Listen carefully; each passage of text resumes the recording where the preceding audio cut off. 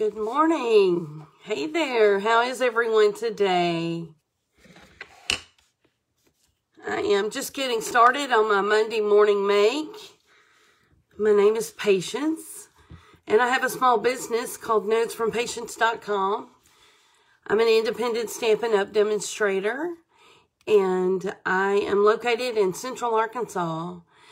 And give me a moment to get this shared to a couple of my pages that I manage, and then we will get started. I've got some cute paper to show you. This paper that I have displayed is some plaid paper that's in our holiday catalog, our August to December mini catalog, and it is 15% off right now.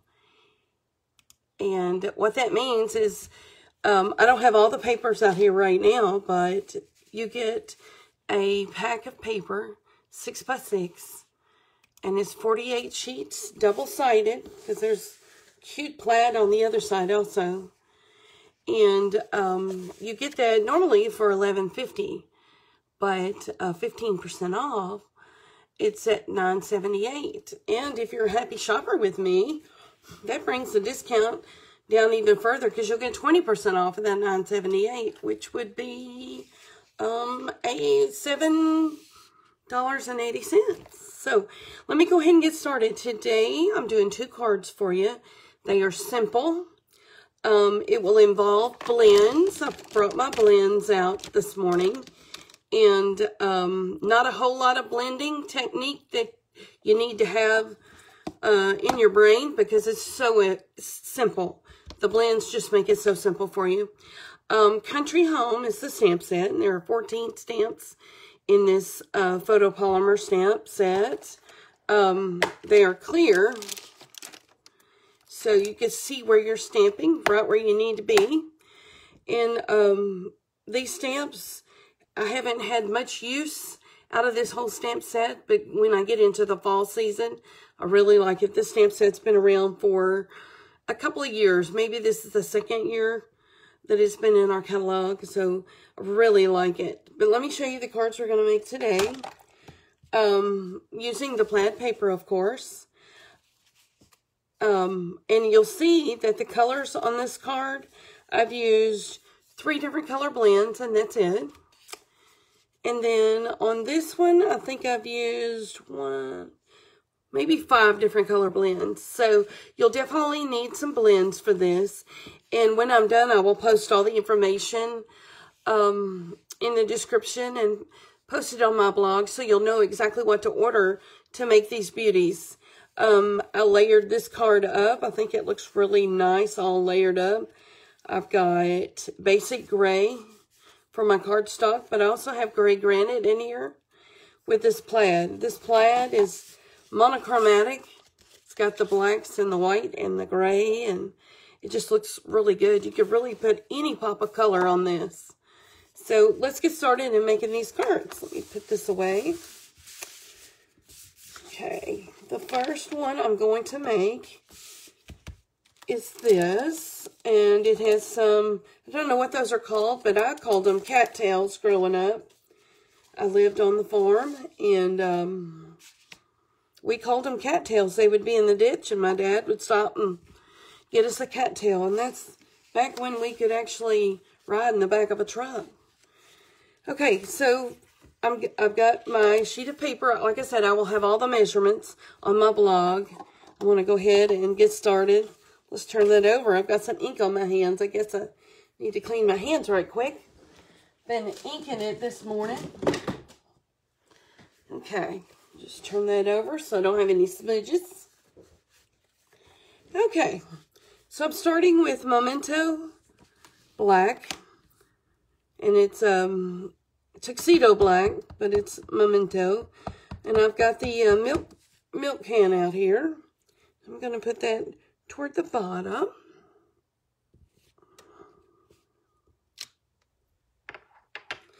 Okay, and now I am taking that stamp that has the cattails and the variegated ivy on there, and These are real easy to see, so it doesn't matter if you get black on your milk can image because it'll just look like it needs to be there. Okay, so I've got a real clear, crisp image here. Okay, now I am going to stamp the circle and the hello. Now I could stamp that off on another sheet of paper and fussy cut that out, but I'm going to stamp it right on my milk jug.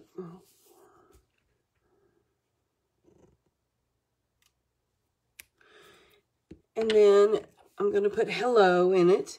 That way, it could be a hello card. I can turn it into a birthday card. I can make it a thank you card. Okay, so how easy was that? Now, if you wanted, you don't have to color this. If you wanted to put it on the gray and leave it black and white, that is just as pretty like that. But I'm going to go ahead and color this. Put the lid on my ink so I don't get all inky. I'm going to start with my light smoky slate blend. I'm going to use the fat tip. And what I do on this is I color the whole thing. And you do not have to press down really hard using a blend. It's an alcohol marker. And so the paper, right when you touch it, it takes the color. So you don't have to make that sound that most markers make. The little screechy sound. But I'm coloring the whole thing light first. Doesn't take a lot of technique.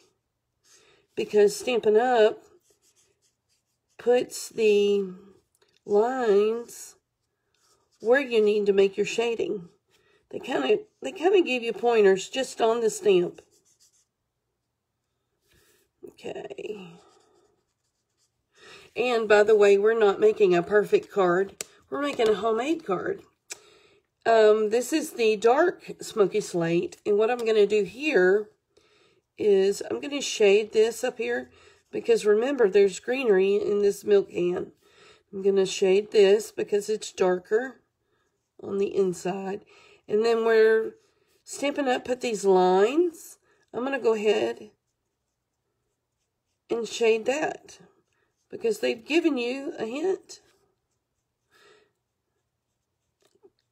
Let's see, let me go ahead and do that just a little bit under the hello. Okay, then I'm going to take my light smoky slate blend marker back and go over that and blend that into what I just colored and go over it again.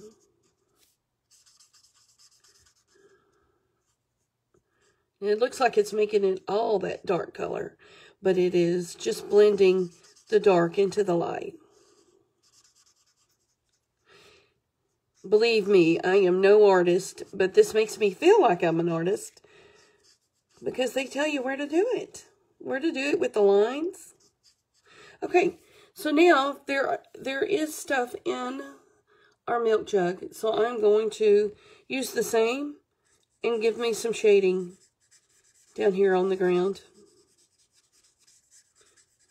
Because there is something in the milk jug. So this kind of makes it look like shade. Okay, so now I am actually going to take the greenery. I'm going to color this. Oh, I don't know what this is called. But I like it. But I'm not going to shade it or anything. I'm just going to color it all the same color. And it's light old olive. Then I'm going to take another green. And it is light mossy meadow. And I'm going to use the small tip to color these berries. Oh no, I don't want to color the berries. Let me color the leaves. There we go. The variegated leaves is what I want to do. Okay, even though it's a darker green, it is still light. So let's color these leaves.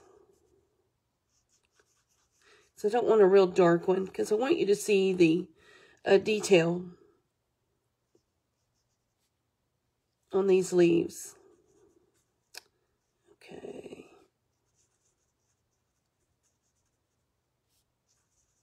There we go. And then I said it was going to be variegated. I don't know what kind of plant this is that I've seen, but I saw one this weekend that had the red on the leaves. And I like that, and I thought, I can do that. I can make that. So I'm taking light Poppy Parade and putting the red, or the pinkish color that I've seen.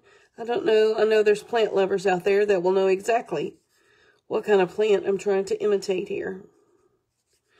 So there you go. That's all I'm doing. And I'm switching to the small end. And now I'm coloring the berries. Those two berries will just be darker.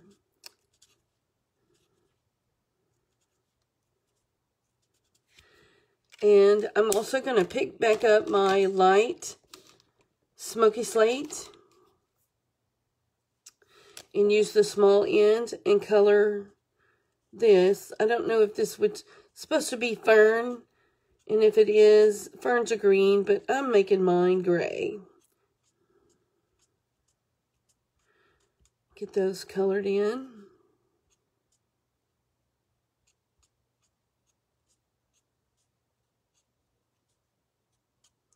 Okay, now for the cattails. Well, let me go ahead and keep this. There's the dark side here. I'm going to go ahead and just do that with my smoky slate on my cattails. And then I'm going to take my new blend. This is one of the new ink colors. It's called Cinnamon Cider, and this is light Cinnamon Cider.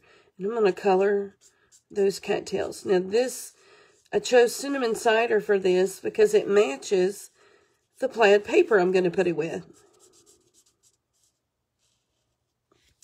Okay, so now we're finished with coloring our image, and we've got our shading down here below the milk can.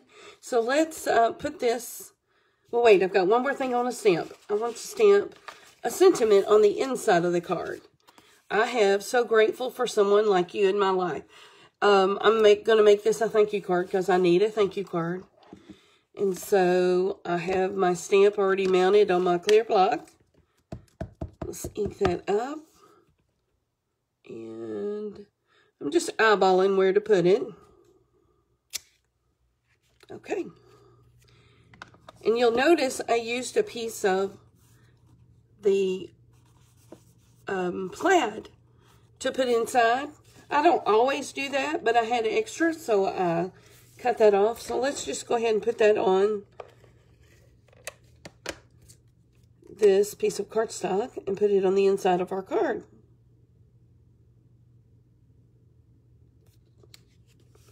Okay, remember we're not looking for perfection, we're looking for homemade.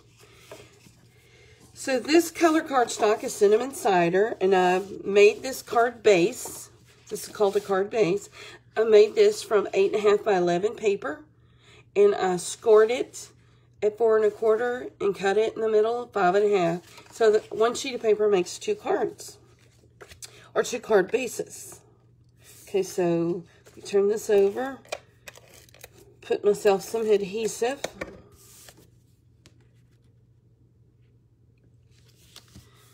Okay, and now let's do the front. My plaid that I want to use on this card, I just used plaid and then white. But my new card, I want to accent the peacock in there. I want to give it just a little bit more layering. So I'm going to put the peacock layer down.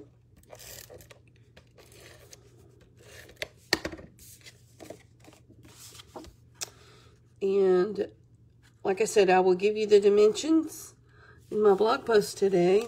Let's see. There we go. And now I'm going to layer the plaid on there.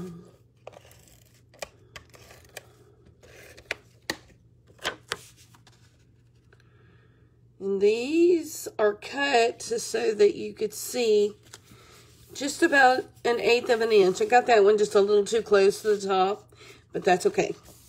I'm happy with that. So I use just regular Whisper White cardstock. And you can see how my blends bled through. Normally I would use thick Whisper White, but since I was mounting this onto another piece of paper, you're not going to know that it bled through. Okay, So there's my first card. Isn't it so pretty? I like that. Okay, so now my next card has very few colors to it, but I used a lot of layers with this. I used stitched rectangles to make the paper look a little more finished and polished. So I love the way that looks. The stitched shapes are in right now, but I used monochromatic colors to go with that plaid. And I can't, where's my plaid? There it is.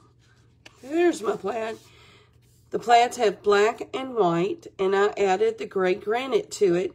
And this gray granite is a shade different, a little more brown than our basic gray. So that's what I'm using today. I'm going to stamp on this first. I always do my stamping first, because if you mess up after you put it onto your cardstock, then you've messed up everything. So always, always, always do your stamping first. So I have a water pitcher I'm going to stamp on here, and I'm going to stamp close to the bottom in the center. Okay, and then I have the image that has, really don't know what all is in there besides ivy. And these things always look like dried wood to me. I'm not sure what they are. But then we have cotton stalks in there. So let me ink up my image and set this on top of my picture. Oh, that turned out good. Okay, let me put the lid on my ink so I don't get it everywhere. All right, now I used even fewer colors on this. I started with the black, the light smoky slate again. We used that on the other card, but I'm going to color these.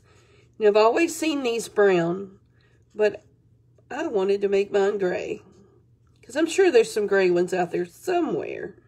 If not, there's gray ones on my card. And then I know cotton is white, but we're going to put a little shading at the bottom of every one of these little cotton balls. And I know some farmers out there, their wives are going, they don't have gray on them, but mine will. And then I'm going to go ahead and put a little bit on that one too. Now, on the water pitcher, there's some flecking, probably where the enamel has come off the water pitcher. But I'm just going to shade that. Then I'm going to put a little shading right here, because remember, there's something in this water pitcher. Okay. So now I'm going to put shading down here, and for that one, I'm using the gray granite. Now you remember on the milk can, we used the light smoky slate, but I'm going to use gray granite because gray granite is the color of my cardstock that I'm going to layer this piece on. So just giving it a little shading around the bottom. Okay, and then I'm going to use my light old olive to color the ivy, and then we're going to be done. I'm even going to color the berries that color, because I wanted it to be simple. Simple stamping, simple coloring. There's no shading on here. Just simple color.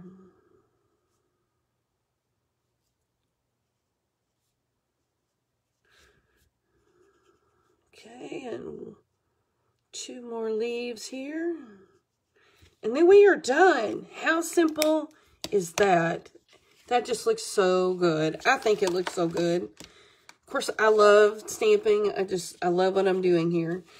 Now, I don't have a sentiment on the outside of the card. I went ahead and put something on the inside. And there again, I put my plaid paper. You are the happy to my day. And there are people out there that you think about that just make you smile when you see them, think about them. So let me find my stamp. You are the happy to my day. Here we go. Let me ink that up and put that in the middle. Let's see if I've got that. Ooh, I almost did that upside down. That would have been fun. Then I could have just turned my piece of paper over and used the other side, because it will not bleed through. These inks, this paper is a real nice, good paper, so it will not bleed through. Okay, so I'm going to put my leftover piece of plaid that I cut, and I'm going to put this on here. Okay, maybe this cardstock is cut different. Let me measure that right quick. Let's see, where is my trimmer? Let's measure that. Maybe I got the wrong size here. I did. Let's trim that at 4. And 5 1/4. That is the measurement I usually use for my inserts on the inside of my card. So it's 4 and 5 1/4. So I guess I had grabbed an odd piece of paper there. There we go. But that was easy. That trimmer does what I need. The measurements are so clearly marked. Okay. So there again, I'm putting this on the inside of a card base that I cut and scored previously. Okay, now let me get my image. I'm going to layer the stitched image on top of a stitched image. So I'm not using dimensionals or anything because I don't want to take away from the coloring that I did. And because I think it looks great on its own. There we go. And now I'm going to put that on top of my plaid paper. Did I mention we were having a sale on this plaid paper? Got quite a few different papers that are on sale. I'm going to go ahead and put this plaid paper on the black. And I've got all my papers cut, my layers cut so that you could see just a little bit. Okay, let me go ahead and layer this on the white. Woo! There we go. Got a little happy with that. There we go. You know what? That piece of paper I had was what I was layering my card on.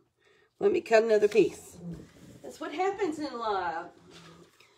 Okay, so I had stamped on the wrong piece of paper, which I have done that so many times before.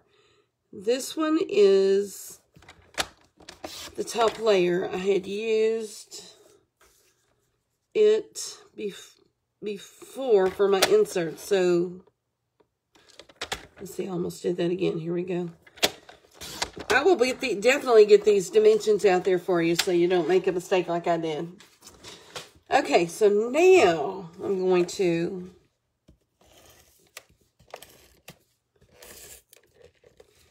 put this, for some reason my, there we go. I'm pressing down too hard. My adhesive was ripping my paper, which that happens if you press down too hard.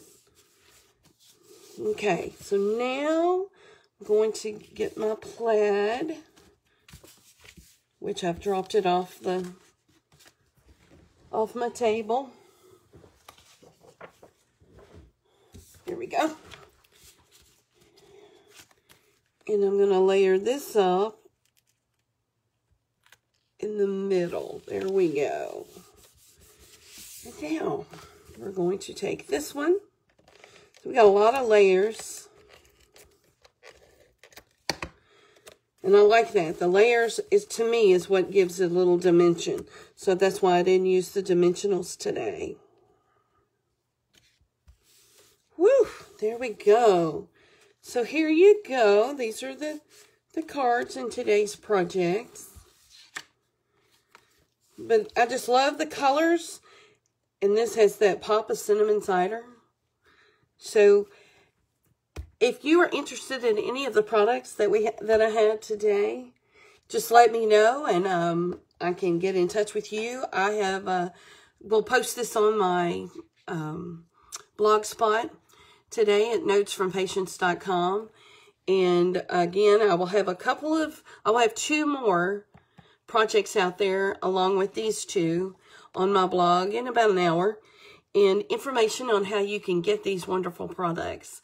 So I hope you guys have a wonderful Monday, and thanks for tuning in and watching my Monday morning make. See you next Monday.